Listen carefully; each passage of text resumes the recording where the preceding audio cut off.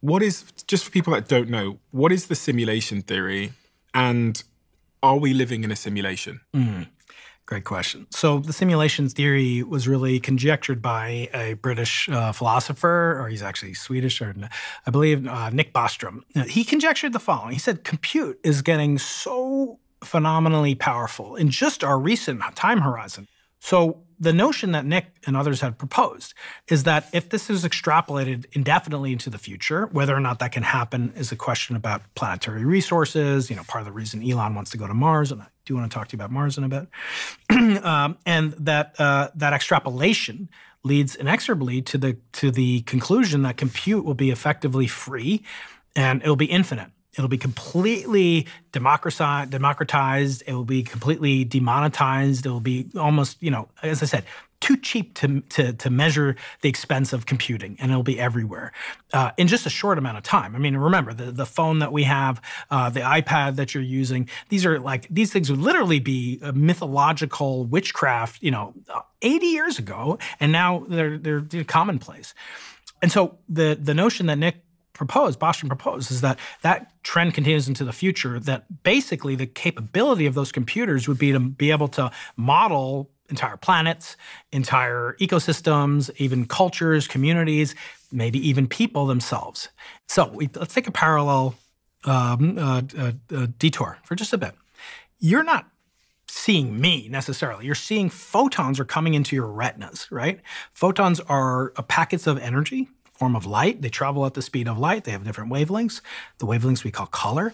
They're going into your cornea, getting bent a little bit. Then they're going to your lens, getting bent more. Then they're going to your retina, and they're getting detected on this, basically a detector, just like a sensor in a camera, which has pixels, except it has trillions of pixels instead of millions of megapixels, or a few megapixels. And those are being transduced. The color gets transduced on cells that are called cone cells. The intensity is rod cells. And those are getting transduced into electrical impulses that go from the optic nerve right into your brain. And remember, Andrew Huberman told you on the show, the retina is the only part of the human brain that's outside of the cranium. It's outside of the skull. And so it's a part of your brain that's outside. So it transduces it, makes electrical impulses. Those electrical impulses then get conducted like wires conducting electricity. And then those go into your brain, and synapses in your brain and the neural pathways in your brain can reproduce those. Now, you have an Apple Vision Pro, I think I saw you with once. So that can kind of simulate. It could make very accurate representation of me, holographic perhaps, and you would want to reach out and touch me. Now imagine instead of just the raw physical electronics of a headset Apple Vision Pro, you just inject the electrical signals into the brain. So that's plausible. It's just purely physical material processes. Photons converted to electrons get converted to neuron signals, get processed in the brain.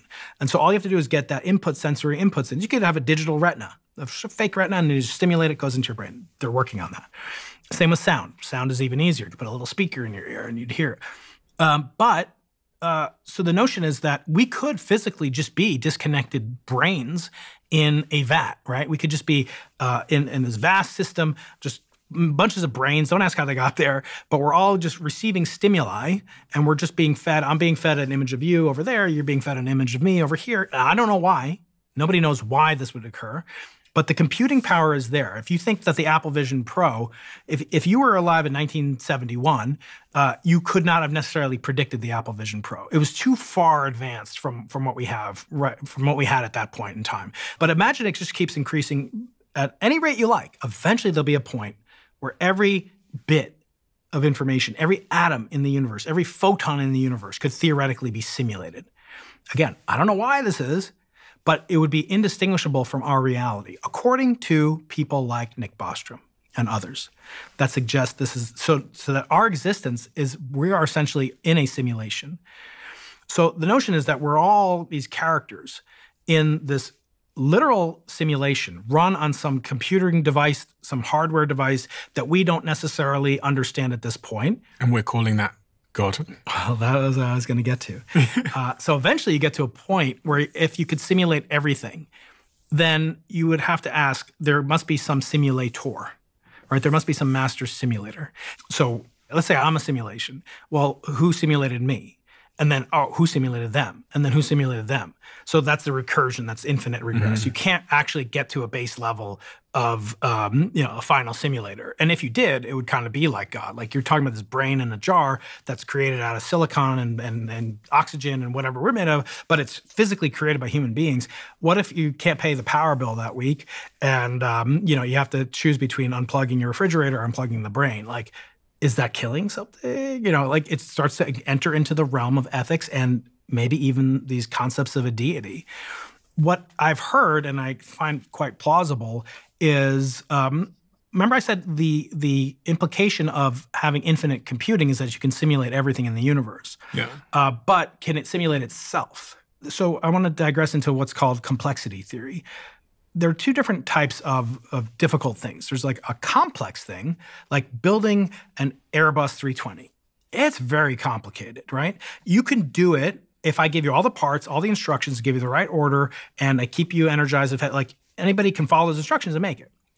The Earth's weather pattern state right now is complex. There's no way that you can actually create that. Like you would need another planet-sized thing to create that. That's called irreducibly complex. You cannot make it simpler and then build it up from simpler and simpler things. Unlike an Airbus, you can build it up from smaller and smaller parts. And as long as you follow the recipe, if you follow the recipe for the Simons Observatory, you'll get the Simons Observatory. But if you try to simulate, and it may be that simulate the weather, you do need another planet. Like we need another planet just like the Earth, and then we'd introduce carbon dioxide at a certain rate, and we'd see, is it really going to cause it? But like, that's totally impractical, right? So the question of these things is it really a simulation if it's not 100%? Like you could make a very, very good weather simulation. We do have that, but famously they're only accurate for a few days, right? So how do you build up, an accurate simulator? It'd have to be the same. So in other words, do we need is there another universe where the simulators are that's equally complex to the simulation creation that they made? And then did they stop, are they made of silica? Are they artificial? So there are proposals that you could detect the presence. It's kind of like you mentioned the Truman Show. How all computers work right now is on this binary code, zeros and ones, 5 volts, 0 volts. And that means that the world is fundamentally discretized. It's broken into little chunks, like the screen on your computer or your iPad. It's pixelated. In space, it would be called voxels, volume elements. And so you can have a large number of them, but it's a big difference between a large number and infinity. To really have a continuous, temperature is continuous. Like you go from 0 degrees to 100 degrees, and there's every step in between.